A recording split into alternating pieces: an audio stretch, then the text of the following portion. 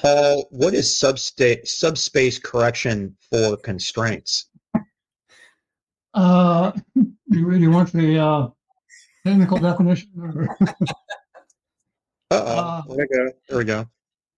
yeah, it's basically kind of an offshoot of error correction. Error correction is one of the most important challenges right now in quantum computing.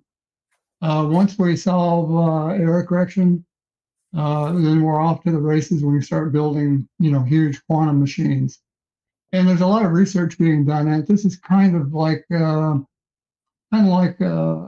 correction in a way. It's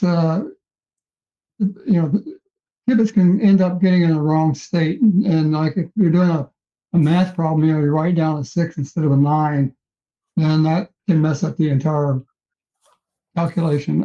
You think of subspace correction as if you think of subspace as kind of a safe zone where all the qubits can be while the quantum computer is doing all this work. And then if they stray out of that safe zone, then subspace correction is kind of like a smart system. It says, okay, they got made a mistake and I'll fix it. So basically you have to, the steps you have to go through are, you have to watch the qubits, make sure that they're in the right state. If something goes wrong, then the system will detect it and fix it. And it'll determine what kind of mistake it made, and then the system will correct the error. So that process keeps going on and on as the quantum machine goes through all the algorithms and comes up to the final solution. So without substate, this is kind of like a brand new thing. It's very limited in scope, and it was done by Atom Computing, which is a neutral atom computing company. Neutral atoms, the electrons and protons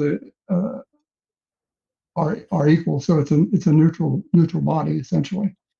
And their qubits are all arranged in an array.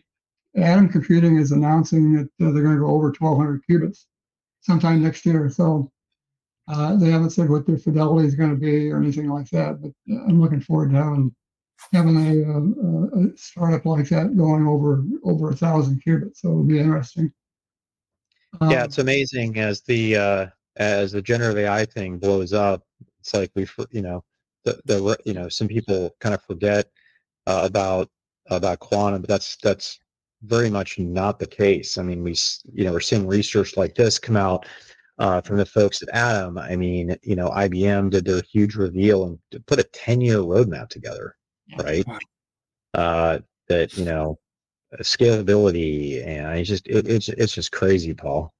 Yeah, this is just a kind of an early study in this type of correction, and they got some caveats at the end of the study that they use just a very small sample and they use limited graphs for the study. So, but it's early research, and I think it's important research, and I'm glad to see companies like Atom Computing are publishing research like this now. So.